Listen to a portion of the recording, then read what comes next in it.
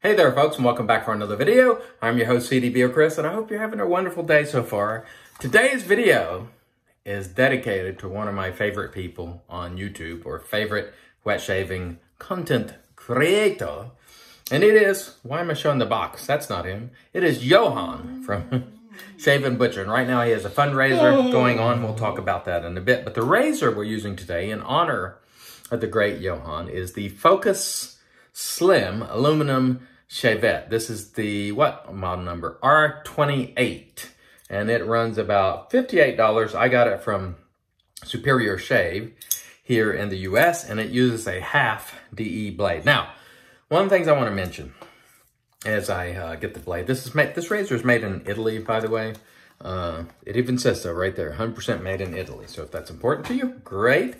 So it takes a half DE blade, so what we're going to do is snap that blade in the paper like that, and we will pull it out. And this is the blade that came with the razor, because I'm a fan of using the blade that comes with the razor, because as far as I'm concerned, that's what the manufacturer intends. This is a ZA super stainless or something like that. I don't know. It might be a little bit fidgety, me loading this, but anyway, this slides out, comes down. You put the blade in with sort of the curved side. When you bend the blade, there's one end that's curved, and what you do is lay that in essentially like so, but you're not going to be able to see it. Anyway, you lay it up on those two pins, and then you swing this into place and lock it shut. And once you get her loaded, it's like that. So let's close that for a minute so we don't cut ourselves. One thing I want to mention is this is Shavette number 3 in our series of straights and Shavettes. If you want to see all those videos, I have a playlist. You can look. Shavette shaving, and particularly the style that uses half DE blades, is sort of the ninja class of all shaving. These blades are incredibly thin and sharp. These blades are even thinner than the Artist Club style blades. So for me, it is the absolute most difficult, because there's very little margin for error. And by the way, we're working on about 24 hours growth today, as you can see right there. With the addition of the lights, it really helps. I'm going to use our PAA pre-shave cube, and I've been using this all week to shave my head by itself, and it works great.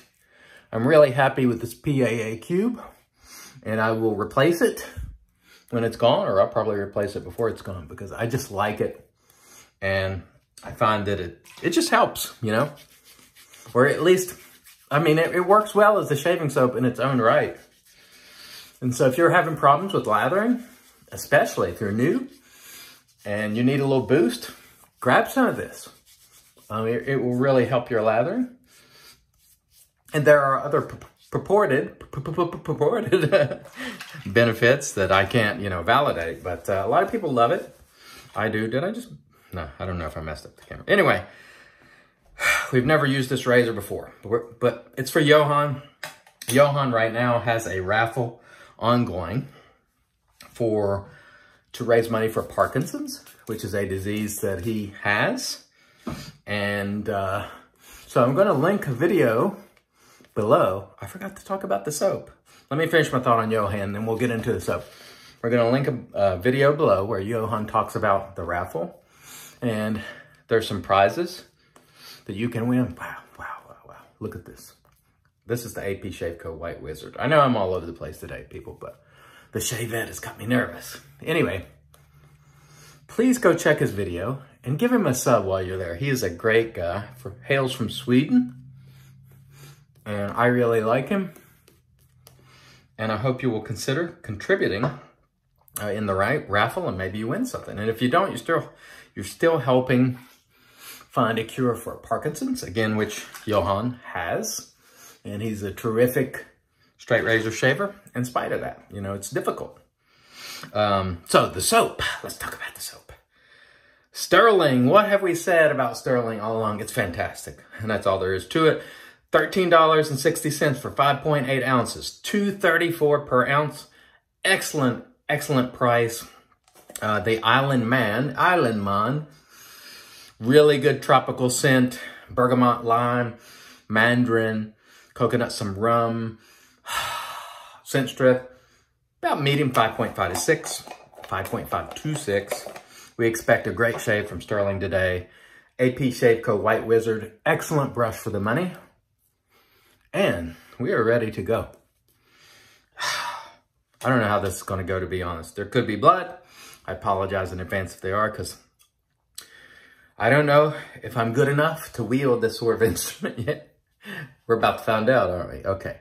I'm going to use our Doug Bear swing-in method, and we're going to try to find the angle of the tack for this razor, which generally they say kind of lay it, sort of has a ridge on it, and you lay it flat. And feels pretty good so far. Again, especially with these DE blades, these Shavettes, the blades are super thin and super sharp, very little margin for error. And that's why they're difficult to use. And for me,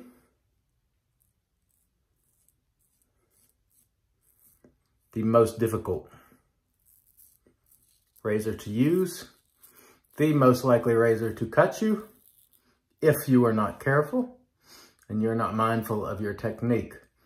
The straight razor, the blade is thicker, so it allows you a little bit more quarter. The great Charles Roberts, if you remember him, always talked about this, Shavettes being the ninja class of shaving. So here we go with our left hand. Let's swing in, Doug Bear style.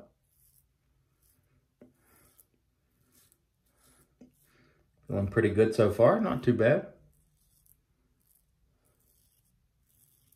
Actually, this Shavette doesn't feel bad.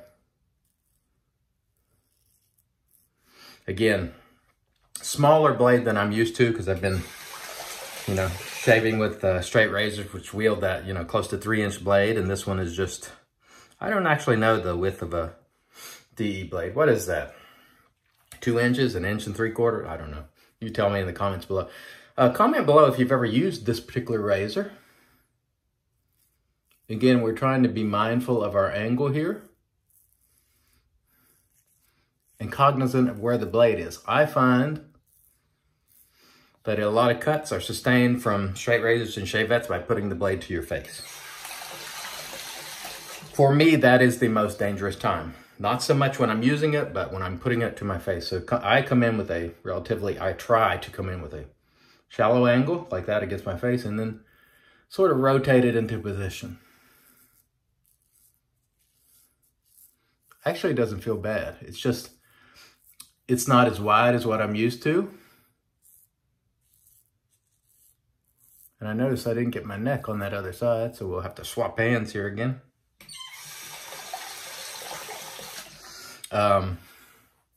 It's not as wide as what I'm used to. So it takes a little getting used to. So far, I don't want to jinx it, but this feels better than I expected, That little tiny, thin, super sharp blade has treated me pretty well so far. And let's hope that holds, because it may not. But let's keep going. I want to thank everybody for watching. It's been wonderful these last few months making content for you folks and meeting all these new great content creators and mentioning their channels and just really having a good time. I want to tell a story that was inspired by Johan, since we were talking about Johan. And this shave is dedicated to his brother, Johan, a Swedish brother, Johan. Anyway, Johan was talking about in his video, he used Stetson, which is an old school aftershave. I don't know if he used the clone or aftershave. But anyway, he was talking about his son doesn't like it. He's got a relatively young son. And we were talking about, this is not for young people to use, that sort of aftershave. And it reminded me what I didn't realize until Johan mentioned that. So thank you, Johan, for this. When I was in the 2nd or 3rd grade, I used to get into my dad's medicine cabinet in the bathroom, and he had British Sterling cologne and Canoe. Do you remember those old school colognes from the 70s? maybe even 60s. I don't remember when they originally came out, but when I used it was in the early 70s, let's say. 2nd or 3rd grade. I used to sneak before school and slather that stuff on. So much so that my second, I can't remember whether it was 2nd or 3rd grade, but so much so that my teacher called my mom and said, you got to stop this. You got to stop this kid from using so much aftershave or cologne because I'm allergic to it. And you can ask my mom. Well, don't ask my mom, but trust me, I'll ask my mom. Maybe I'll get her on video. And so maybe that was the very moment that I was sort of my shave geek roots, the first sort of hint that I was a shave geek in the making when I was, I don't know how old I would have been at that point, 7 or 8, I don't know. I don't know how old you are when you're in the 2nd or 3rd grade, but so I was slathering that stuff on as early as, 7 or 8. And so much so that I had to be told to stop or lighten up at a very minimum. So, all right, let's see how we can do here on this pass. This pass always scares me a little bit. I have sustained some memory lines from the memory line, meaning just a line on your face where there's a cut. And so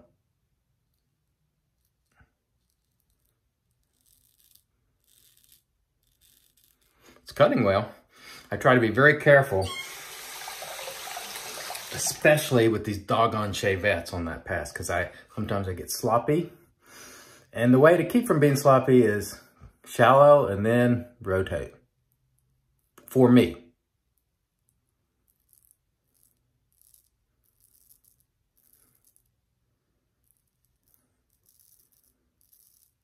By the way, this is a very light razor, being aluminum. So you don't have a lot of juice behind the blade if you're used to that, heavier, big razor.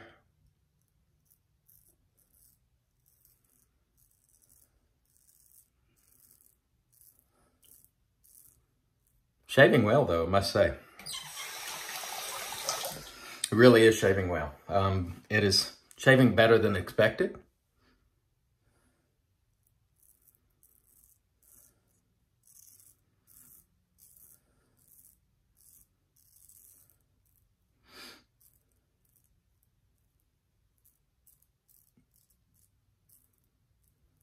And I'm telling you, you can't be careful enough with these Shavettes.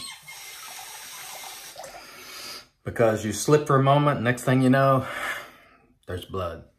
So hopefully I will continue my cautious approach, so far. At least that's what we're trying to do.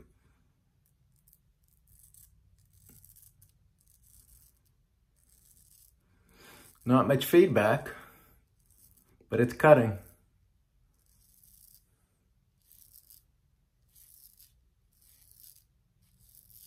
Actually, it's cutting pretty well. This is a nice little razor. It kind of reminds me of something that'd be really nice for travel because it's so, it's so compact and lightweight. And you could just have your, DE blades.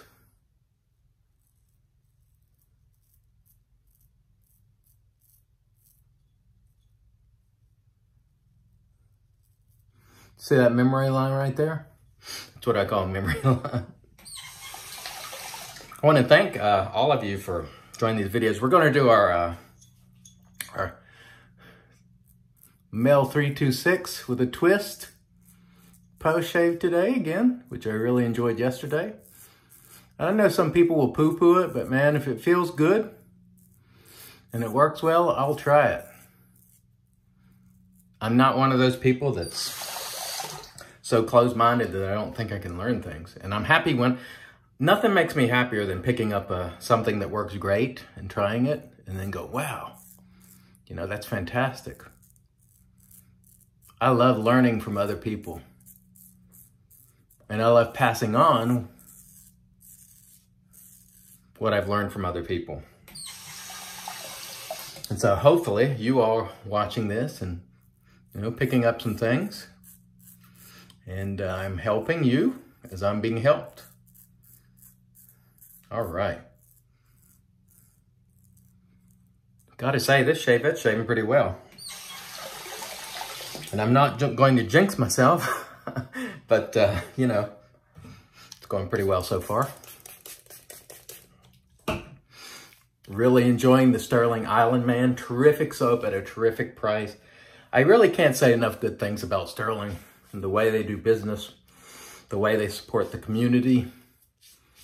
You know, they just get to work. You know, that's kind of like, that's sort of Sterling in a nutshell. They just get to work. And they do the best they can at all times. And, you know, they've made mistakes like everybody makes, but they just keep plugging, you know, relentless.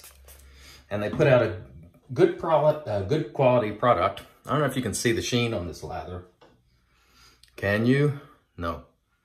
I wish this camera, because I use the front-facing camera, doesn't focus, so you can't see it. But I promise you, this lather will be right up there with any lather, regardless of whether it has the, you know, I'll put the ingredients there for you, by the way, in case you're interested.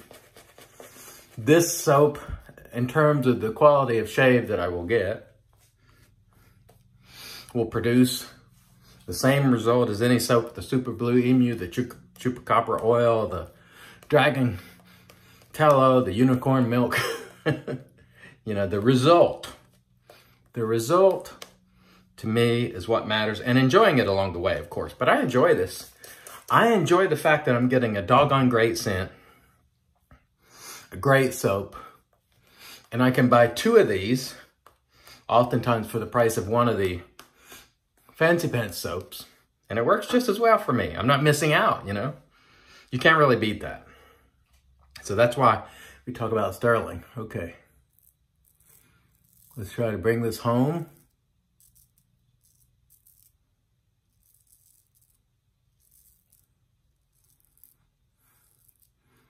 I don't know if this is the greatest blade in the world. It feels okay. It's definitely cutting. How good it is, I don't know. But it's doing its job.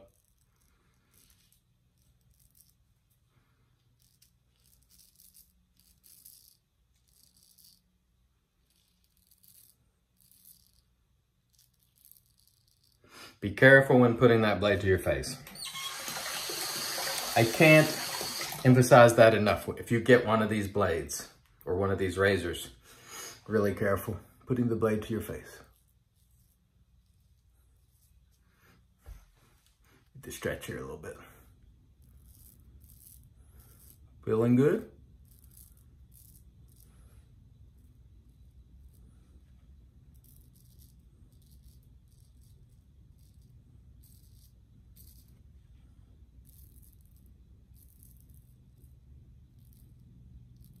I wish I could remember some of the tips that I'm giving or have been given on stretching and so on, but half the time you take the shave and you just forget. And by the way, I'm sorry if this is going a little bit longer. I've been talking more.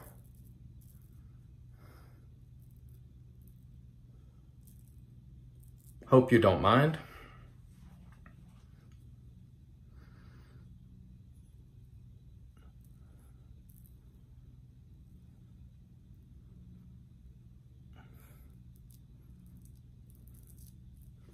All right, let's get this final side done here, minding our technique.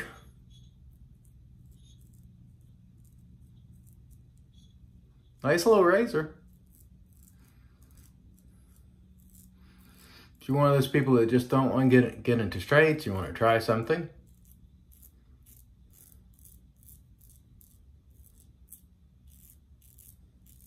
worth a shot. And I will say that getting those 30-some straight razor shaves in has really helped feel a little more comfortable in wielding these laser sharp blades here.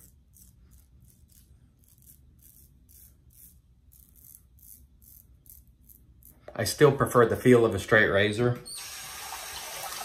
Mostly because it's what I'm used to, and also the size of the blade. I'm getting more real estate. It's taken me longer because for one, I'm being careful, but also the blade is a lot smaller, so I'm have to, you know, go over areas a little bit more.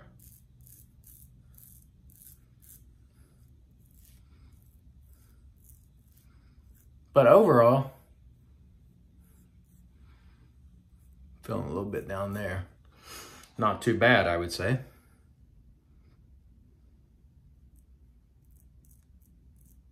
We don't want to mess it up at the end, just fooling around there. Oh boy. It's been pretty fun using Johan's favorite razor. Oh. Very nice.